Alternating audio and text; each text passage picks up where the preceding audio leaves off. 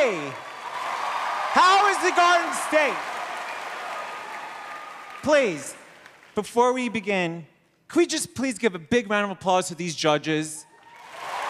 Without these judges, you don't know who's talented. Okay? Now, Nick, I don't know if you're aware of it or not, but there's a lot of wildlife in this studio. Oh, okay.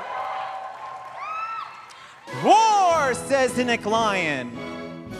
And these are the members of the Supreme Court for America's Got Talent. It's Howard Badger, and Howie Mandrill, and Sharon Ostrich. Look at all the crazy people they have to deal with. Howie's all, look, Howard, you gotta be nicer with your contestants. Howard's like, I'm not nasty, am I?